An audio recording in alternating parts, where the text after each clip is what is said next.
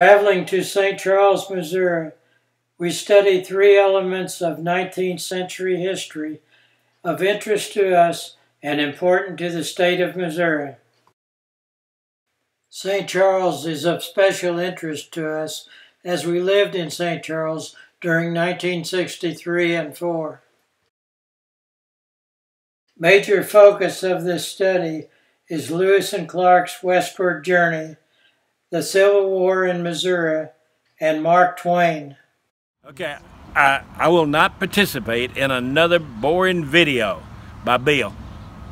Well, honey, yes, I'd be glad to be in your video. Many people gather in St. Charles for 5 days of learning and entertainment. Jesse Francis, museum curator, talks about Meriwether Lewis. I am the leader of the Corps of Discovery. Which way is the Pacific?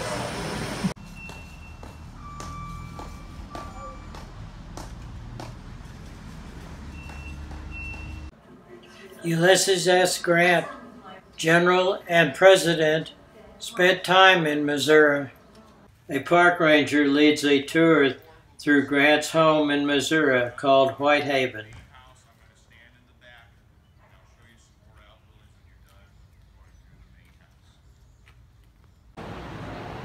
Ulysses, it's time for you to come home from that incessant fighting. Yes, dear. Continuing our Civil War studies, we visit the Missouri Civil War Museum on the grounds of Jefferson Barracks. There's a real nice book out now on a couple of the ladies that were spies during the Civil War, but you don't find out a whole lot about it simply because most of these people were living where they've been living, and they intended to stay there after the war was over. A scouting party finds a great-great-great-grandfather's Civil War gravesite. Professor Deborah Crank Lewis lectures about the times leading up to Lewis and Clark's westward adventure. Traveling to the old courthouse in St. Louis, our study of the Dred Scott case is presented as a unique learning experience.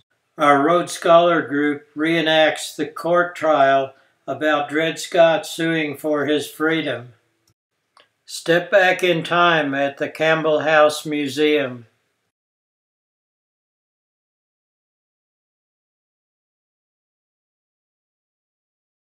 On the courthouse steps, we see our next objective. Jefferson National Expansion Memorial, also known as the Arch. Our 30-minute visit to the 630-foot top of the arch took 2 hours when the tram stopped working. Views from the arch were not so unique after the first hour. Particularly in the areas of heavy guerrilla activity, which is primarily along the Missouri River from central Missouri over to the Kansas border. The object of your mission is to explore the Missouri River and such principal stream of it as by its course and communication with the waters of the Pacific Ocean may offer the most direct and practical water communication across this continent. Thomas Jefferson. Many places west of Monticello claim to be the start of the Lewis and Clark journey. Illinois claims Camp Du Bois. This replica of the winter camp has fallen into disrepair.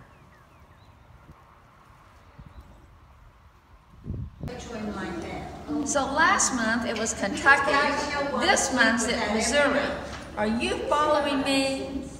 Stopping for lunch during a heavy thunderstorm, we celebrate Al's birthday. Okay.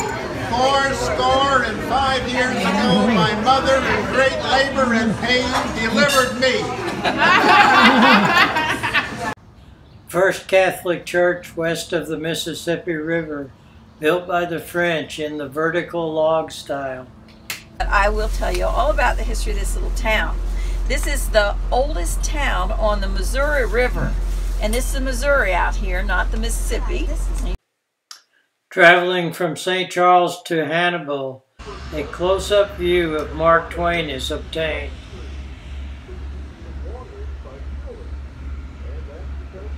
I think you took Barbara it. meets do you think it did? Tom Sawyer. I didn't intend to. Gosh, I don't know what you've done. Huck Finn falls for Tom's trick, getting him to paint the fence. So does Bill. Barbara finds another character. All aboard for lunch and a cruise on the Mississippi River.